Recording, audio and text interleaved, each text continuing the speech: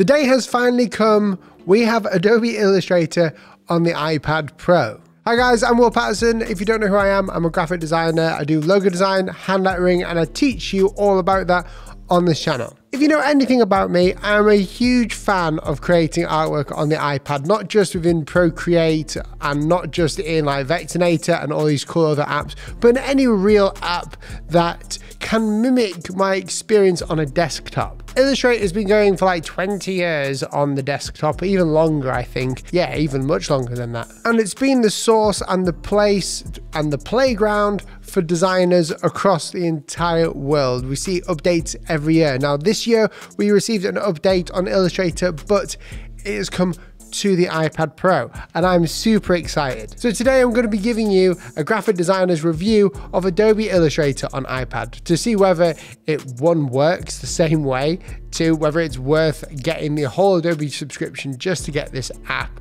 or three, is it worth getting an iPad now instead of, let's say, a MacBook? This video is brought to you by Squarespace. Let's start with the release. At Adobe Max, Adobe has released it to the public, and I've had it for a few weeks before it was released in the beta. Now, the first thing I loved about the app was its similarities to Fresco. And I know a lot of you guys use Fresco. Some of you guys also use Procreate as well. Now, Adobe Fresco and all the Adobe Sketch and all the iPad apps have a similar UI. The UI has always been ultra simple, and that can put off a lot of creatives because Adobe Illustrator is sort of known for its power and the ability to do anything in multiple different ways. So let's start looking inside of this app. The action panel is what I'm calling this.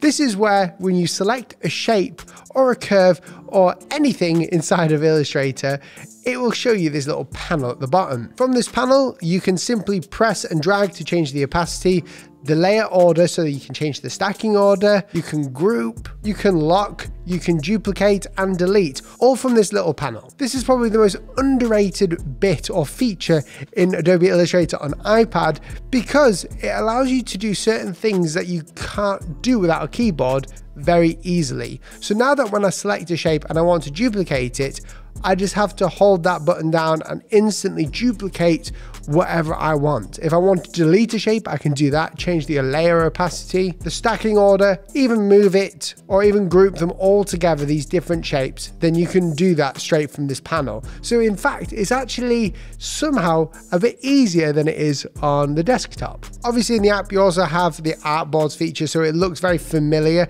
although the sort of UI panels don't look so familiar unless you've used Adobe products on the iPad, but it all feels very natural to me, for me to use anyway, because I've been using the iPad Pro with the Apple Pencil since it really came out. Now, a huge part of Illustrator is the navigation. Adobe have made it very clear that they want to make it so easy to use this, and sometimes when you try to make an app easy, it can take away some of the functionalities. But in this case, I will say unbiasedly, as much as possible, I do love Illustrator, that it doesn't take away any functionality. The UI is there and it's quite similar to that on the desktop as well, although it has familiarities to other apps like Fresco. You have the selection tool, anchor point tool, which is like the direct selection point tool, pen tool, pencil tool, brush tool, eraser. You can have the shape tools as well, artboard tool, type tool, and a place where you can import images. It all feels very much like Adobe Illustrator, although there's not as many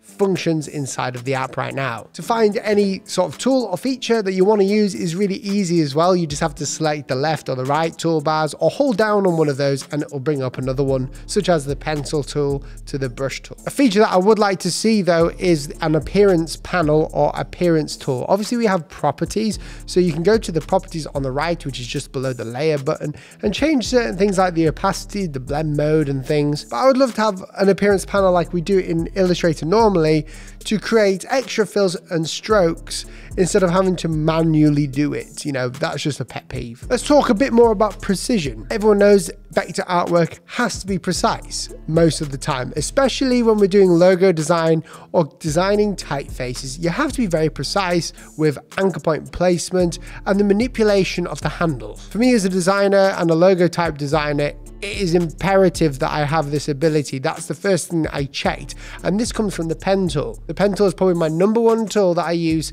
in all vector artwork applications such as Vectornator or in iPad or Illustrator. And one of the things that you need to be precise in when using the pen tool is constraining the handles, which means that you constrain them horizontally and vertically as well. I did that the wrong way. This basically allows me to quickly create typography or quickly create letter forms with the pen tool without having to worry whether my handles are inconsistent. Although we don't have a button to press to keep them snapped, we do have a snapping functionality through Smart Guides. So when we have the snapping functionality on through Smart Guides, when we pull our pen tool down or pull a handle, it will snap horizontally or vertically. A nice feature they got in there as well as rounding corners, which allows me to round corners or the ends of letter forms as well if I was to create a typeface. So for someone who works in logo design where curves have to be perfect, and in font creation, typography, all of this, where things have to generally be perfect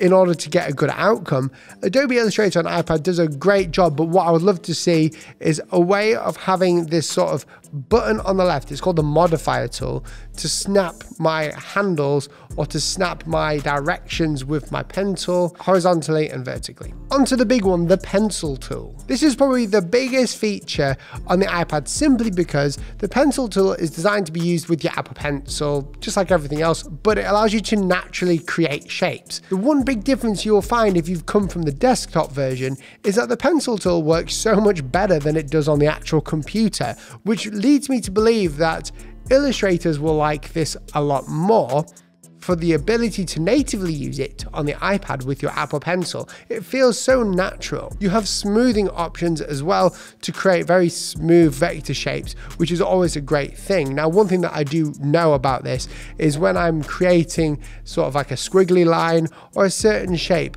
these shapes close by themselves so easily on the iPad, but don't do it so easily on the desktop. And that's probably because they spent a lot of time amending this pencil tool on the iPad to make it work for most people. So that's a huge win. The pencil tool gets a 10 out of 10 for me on the iPad for the ability to create simple shapes or any sort of shape vectored so easily. There's also a brush tool in there. The one thing that I would like to see is more shape dynamics with that brush tool. Right now, we can't really do anything aside from change the orientation of the brush and maybe some of the pressure sensitivity. I'd love to see a brush tool inside of Illustrator where you can create vector brushes directly in the app to use for your illustrations. It just seems like the next step. We also have a type, so we can actually bring our type in there and outline it and edit it and all sorts. And you can upload your own typefaces into here as well, which is a huge thing. A lot of times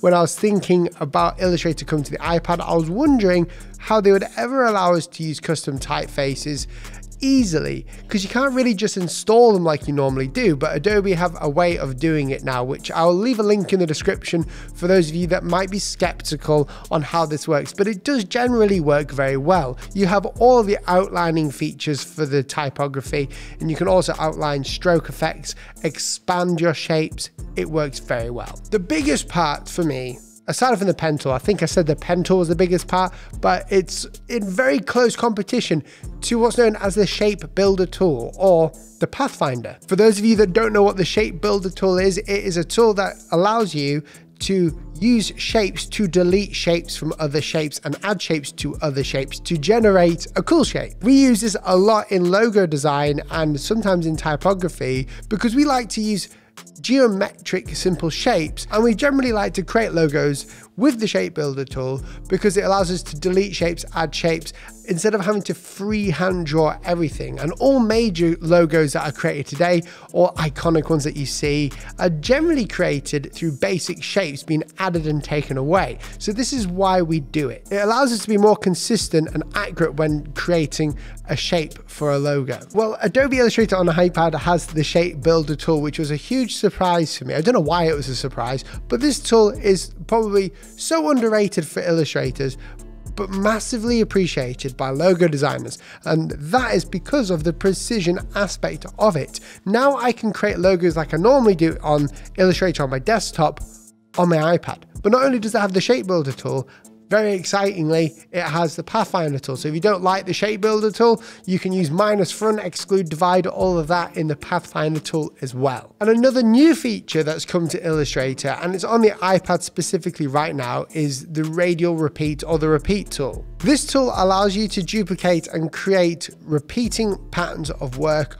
or create repeating shapes either in a grid, radially, or mirroring it. This tool is actually really functional, and the way they've allowed us to edit it by sliding different buttons to edit it using the Apple Pencil, not having to click different buttons, but to do it through actions, through nice gestures with our pencil, makes it so much more familiar and easier to use this. And don't be fooled, it looks very simple, but you can get some really cool shapes and really cool effects out of this. And I'm not too sure for me how it's going to be used correctly, other than repeating shapes for a logo design. But I'm thinking in the future a lot of people are going to be using this tool very creatively throughout their logo designs and illustrations. Also, a huge part of this is a question that I had, which I'm guessing a lot of designers will have: is it cross-compatible? Can it go onto Illustrator on your desktop and on the iPad? And the answer is yes, without a hooch. Is that a word, hooch?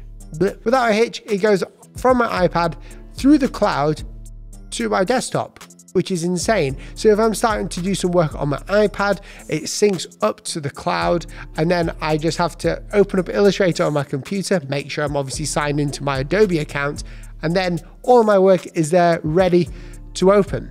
Stuff like that is insane, because if we have an iPad, we're using Illustrator, and we need to use a function inside of normal Illustrator, all you have to do is open up Illustrator. There's no transferring the file. Now, although there's a lot of positives and great things with Adobe Illustrator on the iPad because it's very exciting, one thing that I would love to see is the ability to rotate my artboards. So normally on the iPad, through like Fresco and different other apps that you can draw in, like Procreate and Vectornator, you can sort of rotate. So you never have to move your iPad. And sometimes when I'm drawing with the pencil tool, don't know about anyone else, I would love the ability to rotate the canvas instead of rotating my iPad. One little thing there. There's so many features inside of Adobe Illustrator on the iPad.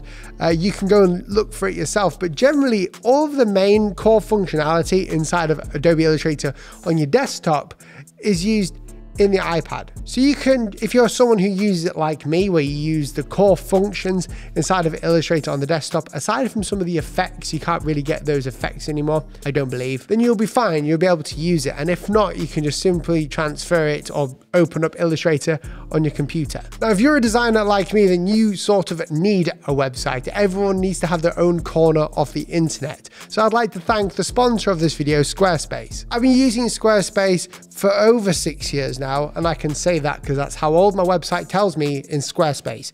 Makes me feel very old. Squarespace allows you to create your own website for a portfolio, for a place to show your work, or to write a blog about your work, or even sell your design resources on there. I do all those things, by the way. With thousands of customizable templates, very customizable, to choose from in Squarespace, you can create your own amazing customized website without knowing any coding or developing. If you're a designer like me, this is especially good because I can't code, but I can design a cool website. If you'd like 10% off your first Squarespace website, then click the link down in the description below. Not only does it help Squarespace, but it helps me as well. Without these sponsorships, we couldn't really do these videos for you and bring them out as often as we do. So thanks again, Squarespace, once again. And for those who've watched to the end, please say lemon, because that's what I like to do. I like to see all those comments. If you have enjoyed the video, as always, consider pressing that red subscribe button down below. It really does help me know when you like something, and also share this with your friends. I can't get anywhere without sharing things. I like to create content that is ultimately shareable to the masses. So consider sharing. Thanks for watching, guys, and I'll see you in the next video. Lemons.